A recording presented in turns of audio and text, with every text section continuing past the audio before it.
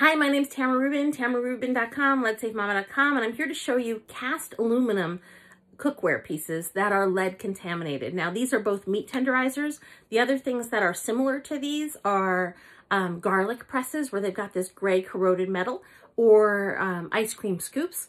And those don't have to be old, they can be new. This is an OXO brand, it's relatively new. And this one tested positive when using an XRF instrument for over 1,000 parts per million lead. And this one tested positive for about 700 parts per million lead. And the thing is, you're hitting the meat with this, or you're scooping your ice cream, or you're squishing your garlic, or whatever you're doing, or you're juicing with your juice press. And this is cast aluminum, which is very often contaminated with lead, in large part because it's recycled. And they're recycling different kinds of aluminum, and they're putting together a bunch of stuff that might have lead paint on some of the components, and that's being mixed around into the slush that becomes this cast aluminum for these kinds of instruments. Don't use these instead. Please buy stainless steel alternatives.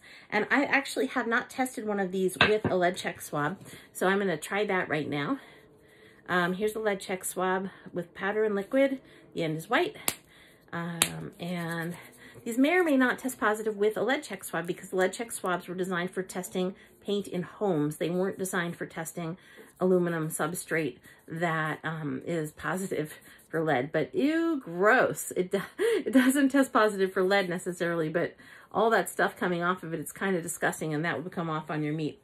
Anyway, so I do definitely want to discourage you from using anything cast aluminum for cooking at all, and at all possible for anything, because it's a bad thing to have in the environment. I also wanted to show this. This is a ostensibly, I don't know, it's supposed to be silver plate or something. It's a spoon, and it tested positive in the handle for over 15,000 parts per million lead. Also a grayish metal. And it's not all lead. 15,000 parts per million is a relatively small percentage of lead.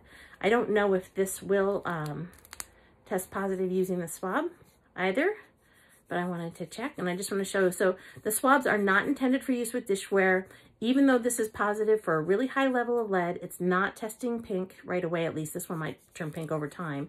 And just because the lead check swab is not turning pink on a dishware thing does not mean that it's safe. This is unsafe at a level of lead that should not be allowed in cookware, but is allowed because it's not intended for use by children. So it's not regulated in the same way as children's items might be. Okay, that's it for now. tamararubin.com, leadsafemama.com. There's over 3,000 posts and pages on my website for you to look through.